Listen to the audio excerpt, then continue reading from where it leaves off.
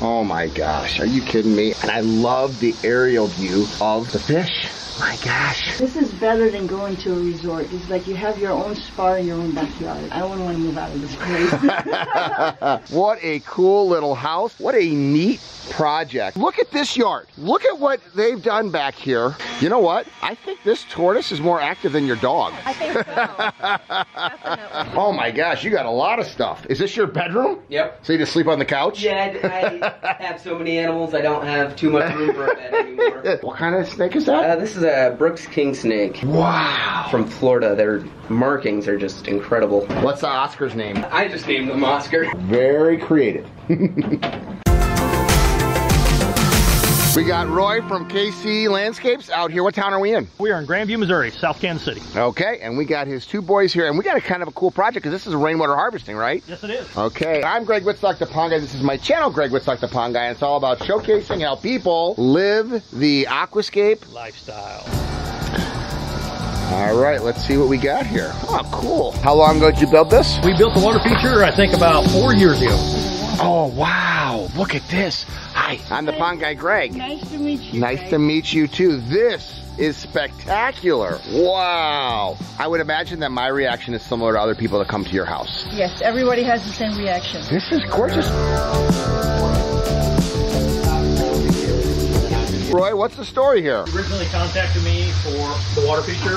I initially rainwater harvesting. Okay. And then we got to talk about tying it into a water feature. And then, of course, we did some hardscapes and other work also for her. But because you did also the hardscaping out here too. So what did you do when you came in here? What was it like? Black bare slate. backyard. No shed, no fence, no patio. It was just grass and the fence, that was it. And then there was no tree, no plantings whatsoever. Wow. It This was a backyard blank. was flat. So what did you end up doing? Basically, as we excavated the pond, we also right here where the water goes into, and what's underneath the flagstone with the white rock, is a rainwater harvesting system, 3,000 gallons. We have all 4 downspouts on the corners of the house, buried underground, dumping into it. And your goal with the rainwater harvesting was for gardening? Yeah, that was my vegetable garden. Uh-huh. And the whole point is I wanted the best of both. I wanted like a Zen garden, and yet at the same time I wanted a vegetable garden. So I actually put a little fence here and separated. Yeah, right. And I saw it on his website back then that they had this rain harvesting system. And I said, that'll be perfect to,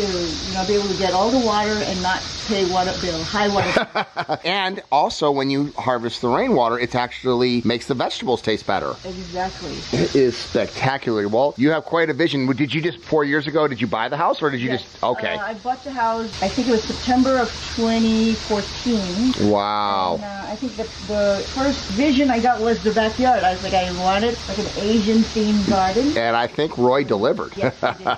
Yeah, and much more. And then it's, you just seeing everything grow. It really is beautiful. Yeah.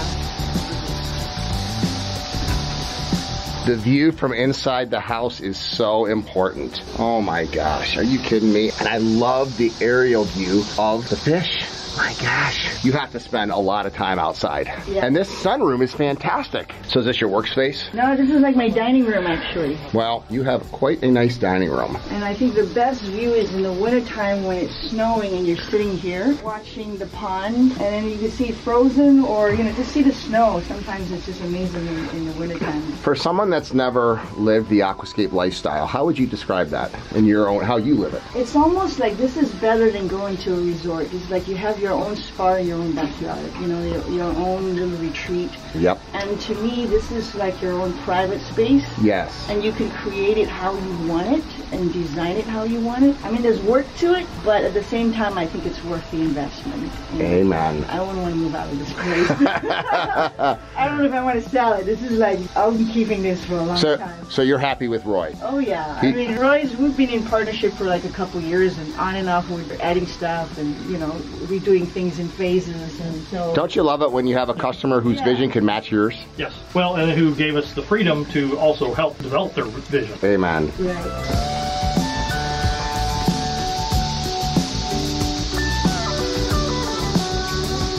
So Roy, explain the first flush filter. This is a downspout filter, which basically you've got the top of it will allow you to collect and knock off like the big leaves, big debris. Then inside of it, there is actually And then this. Yep. And then Well, it needs to be dumped out. yes, so that's what you do. So look at all of the crap that comes off your roof that goes into there. Yep. So right down here, this is the whole aquablock system, right? Yes, right here where the waterfall spills way in, where I'm standing in fact on top of. As I walk across this way, it goes even clear over into here, clear to here's the pump. But this is a 3,000 gallon rainwater harvesting system that's underneath of here. And I just put a filter fabric over the top, put the pavers over that so rainwater can flow in. But you can see the waterfall that comes out of the pond, drops into it. 2 pumps, I got one over here that feeds upper biofall that also feeds the booster pump that she can then use to water her gardens with. Right, and then the downspout comes into a first flush filter. In that corner, and I've got 2 that come off this side that dump right into the basin. And then the booster pump is right over here. Yes. So right there, so she can pump water out of the basin here, correct? Yes. We've got the line runs over, ties into it, and then she can use that water to come out and water her garden here. She's got the fruit trees, see growing on fence. Very nice. Yeah. And one of the things, and then I just love this whole setting. I mean, this is just such a zen backyard, you know, a little fire pit. And I love what she did too about putting this fence in, because this is more utilitarian on this side with the vegetable garden. And then she's got the zen garden over here.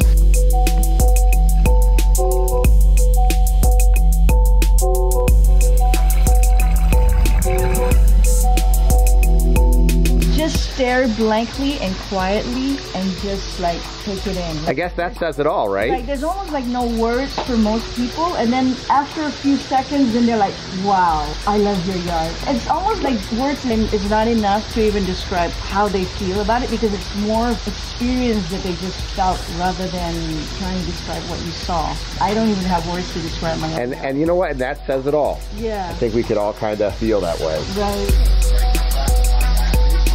Who would not come up here and want to walk on this path? I mean, you got this path and it goes right back to a biofalls in the back there, and then a little zen sitting area back here. What a cool little house. What a neat project. And that's what I love. It's always different. So all of the decorations and how you actually make this. And look at this yard. Look at what they've done back here. And then look at the neighbor's yard. I'm telling you right now, you could have that yard, or you could have this yard that will suck you outside like a vacuum cleaner and deposit you. And this is why this never gets old for me. Every time I go to somebody's house and see how they're living the aquascape lifestyle and see how they've decorated and created their art, it never gets old. Hello! Hi! And you must be Mom. I am Mom. Nice to meet you. The pond guy, Greg. What's your name? Yes, Kathy. Kathy. Yeah. And you are Drew? Dean. Dean. I'm the pond guy. Greg, I sent you a video, right? Yeah. All right, so what's this guy's name? Oh, this is Kirby. And Look at Kirby. He hasn't barked yet.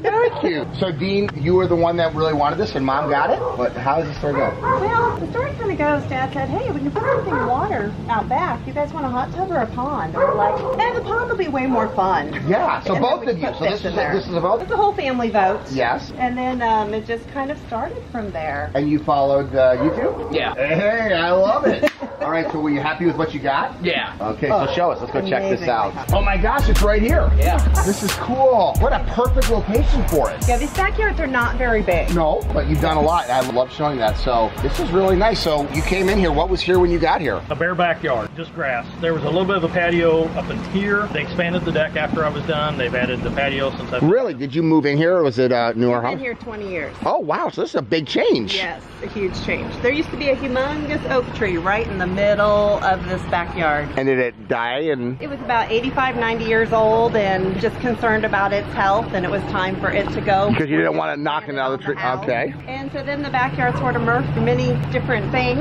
and then we landed on the idea of a pond. Okay. Found Roy. Why did you want a pond? I have some indoor fish too, so outdoor koi and goldfish are really cool too. They're totally cool. How many koi do you have in here? A lot. I think we have 6 koi and maybe 8 goldfish. Oh, that's cool. And what kind of tanks do you have upstairs? I have a 40 with single Oscar and some other smaller kind of tropical fish. Back here we have 2 tortoises. Oh, you do? Let me see. That's cool. That's a nice enclosure for them. Did you build these? No, I didn't. Aaron from Royal Creations. What kind of tortoises? 2 Russians. Really? Oh, that's cool. How long have you had them? That one I'd say about 2 years, and this one about 1.5 years. Wow.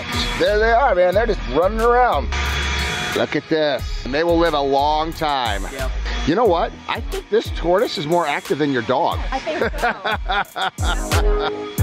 That's Kirby. They actually actually know each other, because in the wintertime, the tortoises roam the living room, the whole main floor. Uh-huh. And they're just around each other all the time. What else do you have? Some snakes. Mom, can we go up there and see these snakes? Okay, come on. What do you guys think? Pretty good? Yeah. I love my job.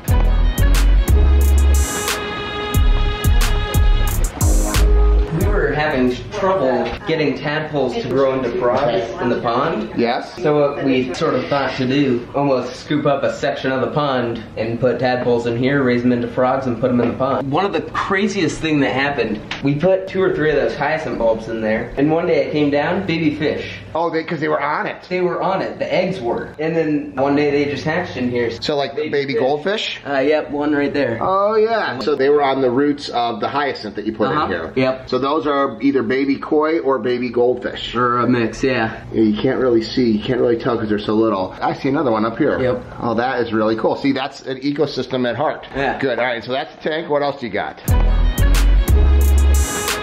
Oh my gosh, you got a lot of stuff. Is this your bedroom? Yep. So you just sleep on the couch? Yeah, I have so many animals, I don't have too much room for a bed anymore. This kid is into it. So you got an Oscar over here, I see. Okay, cool Oscar. This one. Oh, you got a snake. What kind of snake? This is the ball python. Yeah. How long have you had this guy? About 3 years. Beautiful animal.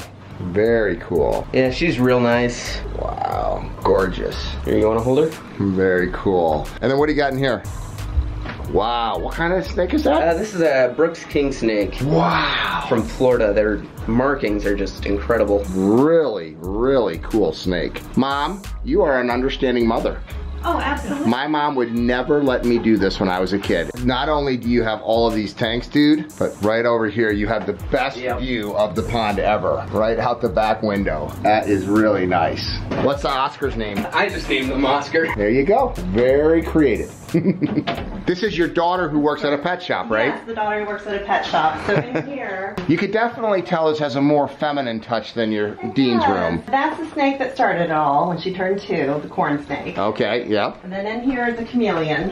Nice. That is a juvenile. How many total animals? You said 20? 27. 27 total animals. It's a lot. It's about all we do. Yeah, but you know what? This is a great hobby, right? It is. And there's a tarantula over here. And a bearded dragon over here. Bearded dragon. That's Cactus. Does he like to hang out in the water like He that? loves it. That is cool. And then this is her garter snake that, and I'm not sure where it's hiding at the moment, but she rescued it in November. It was trying to hibernate in the gutter of a street as she walked home from school. And so she just is an animal lover and picked it up. She brought it home and then created an amazing habitat for it. And these are 2 ball pythons. Are you serious? Yeah, another gentleman had rescued. They were both sick from a pet store, but he just couldn't keep them, and so she adopted them.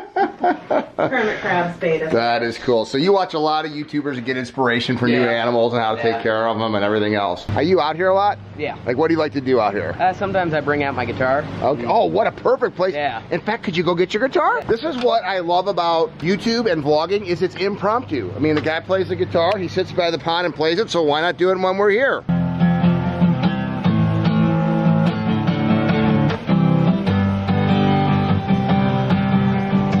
So, Mom, he's only been playing for a couple months? Just a couple months. And did you have any clue? Does the music ability run in your family? Well, it does. My husband's brother is a drummer. Yeah. A very good drummer. Well, hey, that's very talented young man. Thank you. And I got to tell you, I love when I see young guys that are following a passion and living the aquascape lifestyle. We need more people doing this, right? Yeah.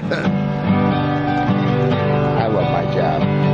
This is so cool. I never get bored at these vlogs because I never know who I'm going to meet. And fantastic water feature. Mom, thanks for supporting them in this. Absolutely. And it's a beautiful yard. And I love a mom that supports her kids with all these animals.